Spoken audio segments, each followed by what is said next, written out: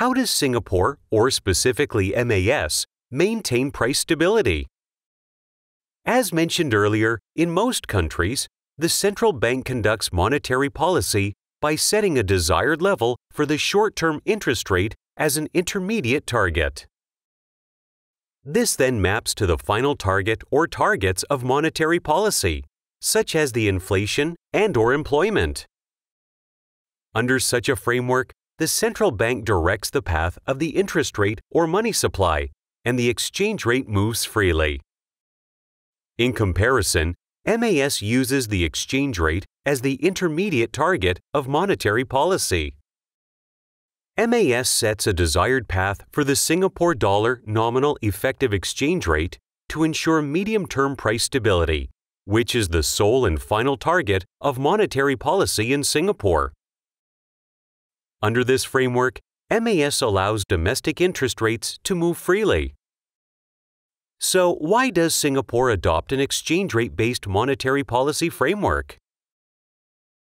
During the 1970s, two oil price shocks led to spikes in Singapore's inflation rates.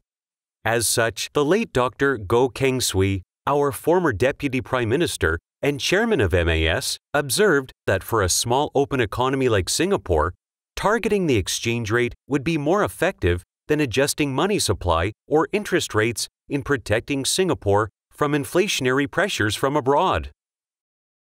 This reinforces MAS's view that the exchange rate is a relatively more important anti-inflation instrument for Singapore's economy. Indeed, the exchange rate is important to Singapore because its economy is very open to international trade in goods and services. This causes domestic prices to be highly susceptible to fluctuations in world prices and exchange rates. In fact, Singapore's total trade to GDP ratio is the second highest in Asia, with Singapore's trade in merchandise goods amounting to more than 2 times Singapore's GDP. In fact, over the years, Singapore's total trade, including imports and exports of services, amounts to almost 4 times of our GDP.